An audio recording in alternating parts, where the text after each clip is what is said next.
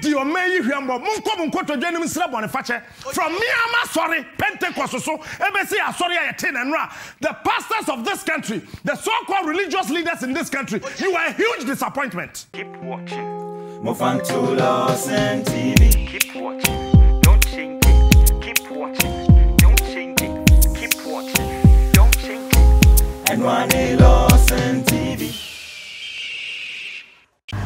Social media trends embrana so no yemo bibia kwaba eba Lordson television so edino eya akosi agyapong ebraso se me de ensema ACC ewo abefo tentan fidie so besom ye cherished viewers nyame nhwa pa se waje eye channel yi atum na mekai o se wunya subscribe ya wadaro ma ye ndi jaso mame na bibia ntimi nwie peye an bo me na me mwa wadare ma ogusu awo hye na na wo hye na wo leave comment wa ase e de maye ai me pa cho ye nyina ye wo Ghana ha ye wa asofo bebre ye wo kuro yi mu ai no mo kanya me adwen kire no mo sa yare no mo tutu ye bayi no mo ye bibia maye ai pi kwa ene wo krom ha na Ghana ha say so ye male presenter ba kwa wo krom ha ene nkura nyina anim no akwada o shey efunu kura mpo no otimi tie ne sounds no di asa ai tie ne nsem na no affiliate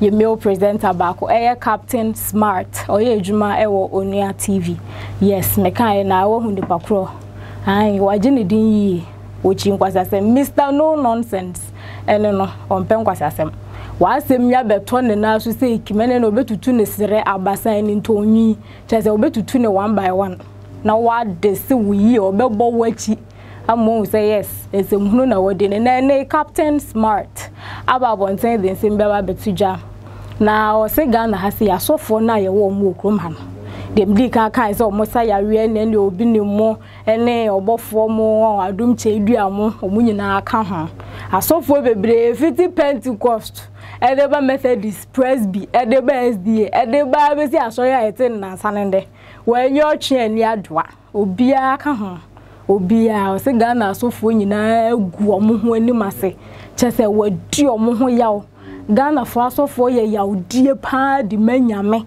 ene Ghana ye emu nipa ni nyina an ayasem keto ono nko ne de wo hu nti a ama wo kasa o se wodi Ghana asofo ho yaw a enya asem keto omo ne nyina anso ani eno anisa title ne de da almost we ye Dr. Bishop Reverend Prophet hwan eno anisa edi tenten de da almost omo nyo masede ye so omo ye disappointment ankasa omo nye omo yo madwuma nso ani ankasa enye omo bibia ni wa so ani ene Captain Smart nsempie no de tuja wo Onua TV so ai Onua ma atwumadie na odi ho chiamen nsempie no kan na ni so abere kasa wani eden so wankasa anim ne kasa dada ye be kwa akohwe video no na ansa na no ye bi aseda be ma aboafo akukudam ai nyax Royal Kente papa ahimfie ene ho ai sanso na wa ha constructions adansifo akukudam ene wo mo se dem di kan na wo se yekọ ne kokohwe video no e ba sisi a Dio may hwembo munko nkoto dwanim sra bone fache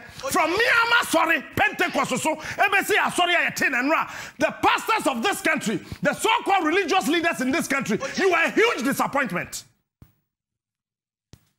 Listen to the Praise of Benitiam we say enyansafue mu wo hen papa ni ka kire Ghana for say ya man a bribe of $100,000 na o ma ye lucky say oni nkramai woni fie ko be wild dogs ema ma wi won a man of God obi be ma wo bribe went me anhwe nyame anim anya akukuduro ankyere ye nipa kuna o de bribe ne brao ani efia ni ye de bribe papa no onye sofo Mate a politician. He's never a man of God. Once a man saw Tabila Edi. Obiena no pa one share some of the Canada about the Tibe them. Fellow Ghanaians. I'm telling you. Once a man saw Tabi is quiet. Because men saw Tabi is overwhelmingly disappointed. Africa is rich and not poor. Men saw Tabi is overwhelmingly disappointed. Listen to the king of morning. Once I saw Faka said in Anna Edi. Give me the next quotation. People who should help the poor, the people who should go to help the needy, they are the people who are chasing V8 and popularity. Christ did not. Christ one yensa. And I hear my raho. Tada washa sorry be penning funny and software will make him. The way I war princess a president in Kobe. What best you to know about Clarica? No what you do at ya. And the mammy Kaya send be a John catcher one say, or Chiauritiama. Why in a catcher was some Mumra Christian Jane? For age to suffer. God will judge you. Kaya ministers abe in Agradaa wobre. COVID the crachi ni pa jo kwa America. COVID ya di nim 3. Wonu makaka dro ne ayi kwakrakra na akọ. Ye ministers nje wo kwa America. Ya samu. Ewi ase bibi anko kan papa en jigrede ai. Ai ononko ne de wo hu nti ama wo kasa. Asa wan kasa wo hu se de na aggressiveness ni si wom no.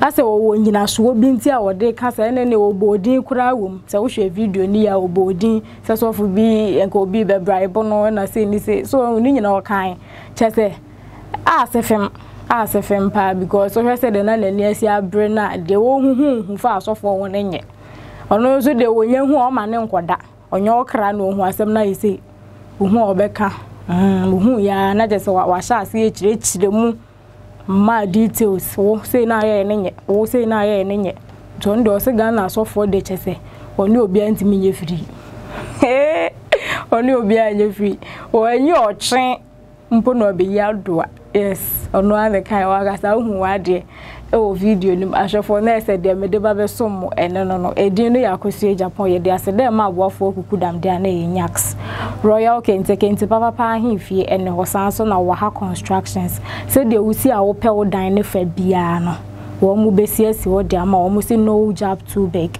no job too small make I will say subscribe to Lordson television share na comment efa maye se de da mo ye no nyame nhwa mo pa da bia mo de comment ne ba eboa yen nyame nhwa mo pa mo nkoso ana mo nyesa madaro masemo anti menke bi ma edini akosu Japan makram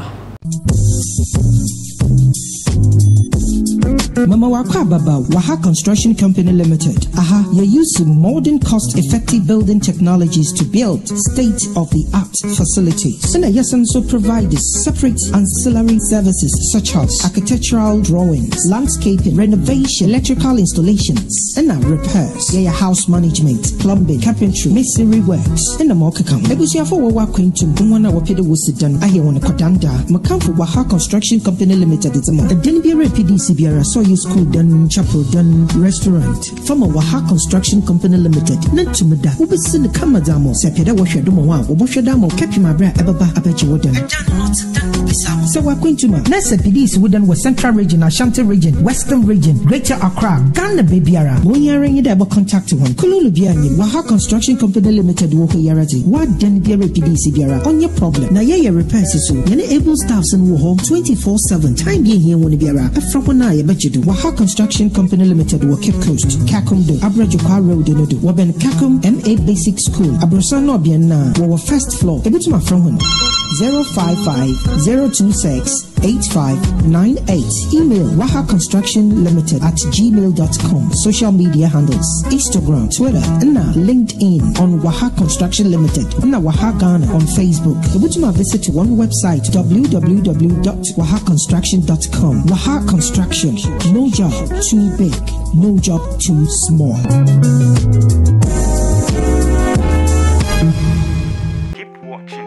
Mofanto Lordson TV. Keep watching, don't change it. Keep watching, don't change it. Keep watching, don't change it. And one Lordson TV.